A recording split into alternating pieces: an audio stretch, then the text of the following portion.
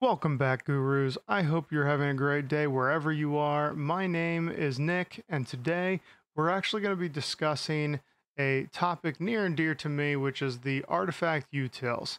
The reason that this is something that I classify as near and dear to me is because it's actually my own integration.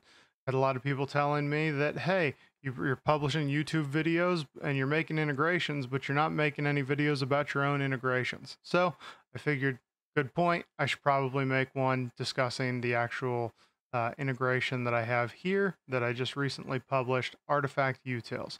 Now, this integration is actually going to allow you to interact with your artifacts at any level, just like we have for the data table utils and other things like that. We're going to have that same functionality now with artifacts, this time being able to search for artifacts, being able to tag and remove tags from artifacts, and then if you need it, the ability to delete artifacts. I understand that might be one that you turn off and you don't let anybody use, but it is there if you need it. All right, so let's go ahead and dive into this a little bit more. All right, so you can see here that we are actually on the Artifact Utils page on our IBM App Exchange. So if you're wanting to download this integration, just come out here. You can download the app here, and you'll be able to actually start using this app simply by installing it onto your system. Now, let's go ahead and jump over to my system here.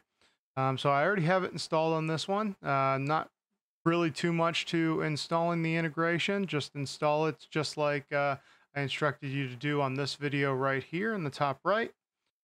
And then what we're going to do is we're going to set up the configuration. For this one, very simple configuration. Oh, looks like I still got debug turned on. I'll go ahead and remove that. But configuration should pretty much stay the same. Of course, I've got the CA file equals false here. You can just ignore that for your own environment, as this is my lab environment. And then you can, of course, run and test it down here. Once you're all set, go ahead and save and push those changes. And then what we'll actually do is we will jump out to the details page where we can deploy. This one, since I restarted it, it is redeploying here and should be done anytime now. We can see now that it is ready to use. So now what we're going to do is we're going to go ahead and jump into the actual workflows that are in this integration. Those are going to be out here. Here are the rules that are going to fire those workflows. However, you can see I've got those turned off over here. The reason for that is because I like to use playbooks. I understand some people like to use rules and workflows still, but hopefully we get more and more people moving to playbooks. These are really meant to be more of an example to give you an idea of how to use them. But of course, if you want to use playbooks, I do have the playbooks available. I just don't include them in the package. That's my own personal preference. I do that just so that you're not having your playbooks all get cluttered up too. So the way that you can get those is actually jump out to my IR Gurus GitHub. Again, I will link that up here in the top right corner. That will give you the ability to actually come out and grab the playbooks that I have here. And then when you are ready to install those playbooks after you've downloaded them, you can jump out here into the playbooks section, and then you'll have this import button here where you can import each one of those playbooks. You can see here, these are my playbooks that I've got already installed and ready to go. So let's go ahead and actually dive into using this playbook now that it's here. All right, within one of the playbooks, we're going to look at the search and tag artifacts. So here you can see the layout that I have, and this is going to be for the workflows and for all of my playbooks. What we're doing is first we are going to activate it at the incident level. It is going to be a manual activation.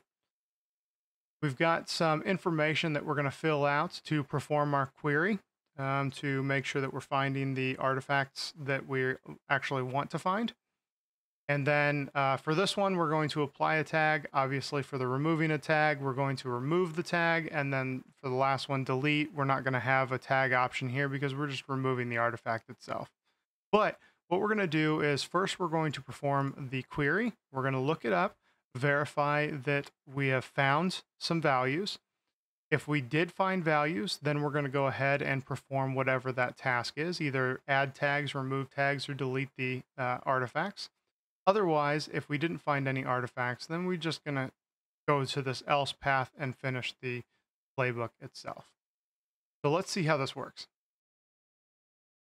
All right, now that we're in an incident here, now we can actually start using this. And originally what the idea of this integration was, for instance, you may want to send an email for a phishing event that happened. Well, your phishing information may be in your artifacts. You may have your subject out there, your sender, and maybe some additional content out there, such as a bad URL or something like that, that you want to include in the email to let you know that we may want to potentially remove that email from your inbox, or maybe we already have removed that email from their inbox, or something like that.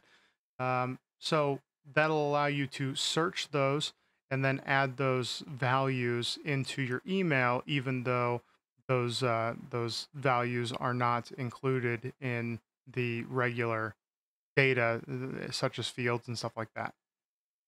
So the way that we can do that is actually by performing a search. We see that we have some domains here that have been tagged as being malicious. Now, let's say for some reason we've gone ahead and cleaned those tags up, or we've cleaned those domains up. They're no longer malicious. We're not worried about them.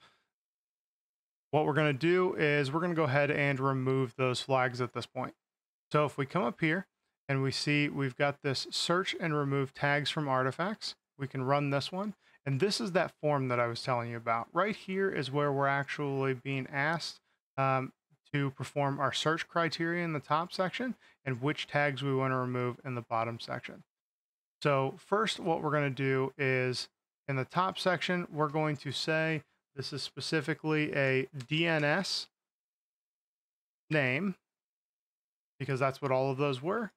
We're going to, in the second part here, so the first part is what we're actually looking for, and the second part is the type of method we're looking for. So we want this in our query or not in our query.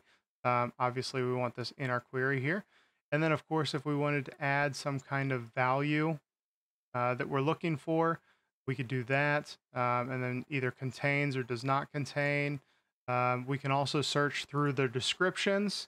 And then we've got some options here, including if they have or don't have value. We can also search for specific tags that maybe already exist. In this case, we know that they are maliciously tagged. So we can say, hey, we only want the DNS names that actually already have a tag of malicious. And then, of course, we would have to say if we want this in the search or not. We do want this in the search, so we can add that. And then if you're looking for artifacts that have hits or attachments, we've got those options down here as part of our query. The next section is which tags do we want to remove. So down here at the bottom, we have the option to remove the malicious tag. Now that we have selected that we are looking for DNS names that also contain the malicious tag, and that we want to then remove the malicious tag, then we can go ahead and execute this and let this run. Of course, because this is a playbook, we're going to see up in the top right here that it is successfully running for us. And here in just a minute, it should finish, and we should not see another error added to this. And there we go. That was successfully ran. So if I do a refresh on the page here, now that the page is reloaded, we can see that those tags have been removed. But now let's say we want to add tags. We've got a bunch of different IPs here, but we don't want to tag all of them as not malicious, but internal IPs. We just want our 10.IP addresses here. So what I can do is I can run my query to search and tag some artifacts. And I'm going to say specifically, I'm looking for IP addresses that are, of course, in my search. And I want the value in there to be a 10 dot. So my 10 dot address, I want this to contain my 10 dot address. And then down here, I can say that I'm going to add this as an internal tag. There we go, since I spelled it right there. And now when we execute this, again, just like before, we're going to successfully run, showing that it's running here. In just a minute, it'll be finished running and we should have new tags.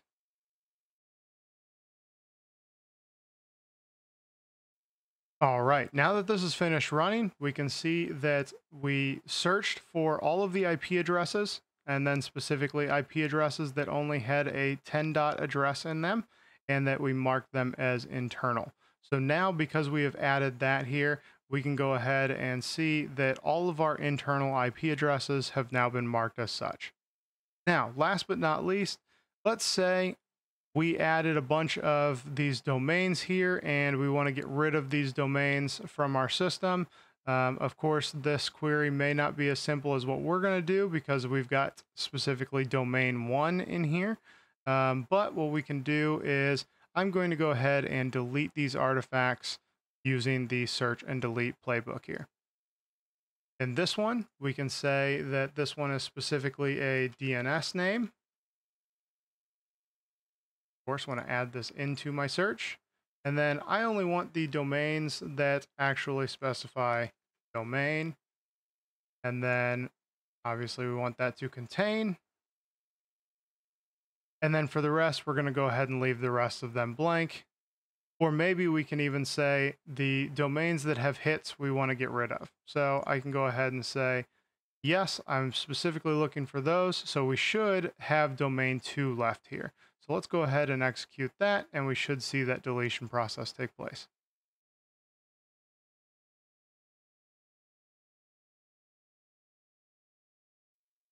All right, and now we're back here after it ran. We can see that domain 2 is the only one still available there, and the rest have been deleted.